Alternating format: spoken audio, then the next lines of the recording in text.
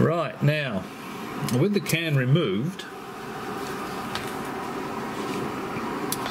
got the power on at the moment, all looks good.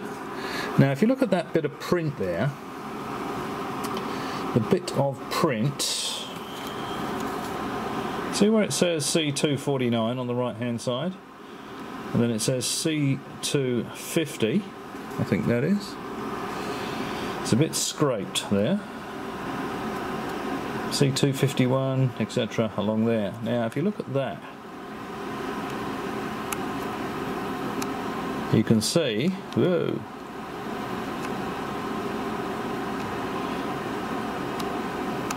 you can see that the metal can has scraped some varnish off that bit of print.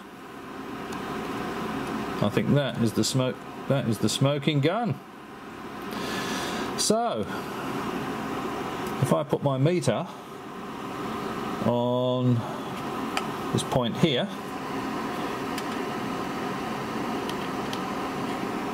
that point there, what do we got? Set to the 15 volt range, got about 14 volts there, you can probably see that. So that bit of print there, this bit of print, with that nasty little scrape on it there, that little scrape, there you go, just touching that on that bit of print.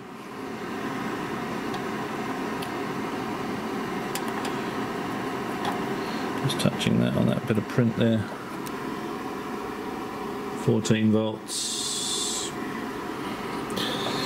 That is the smoking gun. So the edge of the case is overlapping onto that bit of print. So just have to modify it.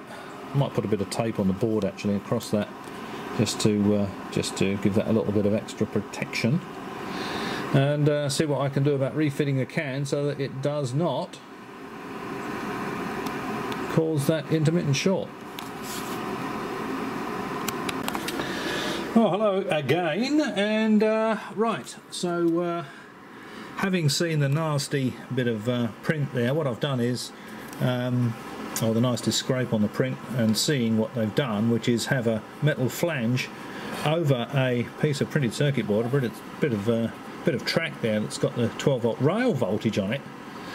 I thought that was really quite poor. So what I've done is I've trimmed the, got some tin snips, I've trimmed the edge right off of this vertical side here, so that it's at about 1 millimetre above the, I'll put some tape over the board as well, but this stops about 1 millimetre above that. It doesn't go down and rest on the tape, so there's no contact between this and the black tape.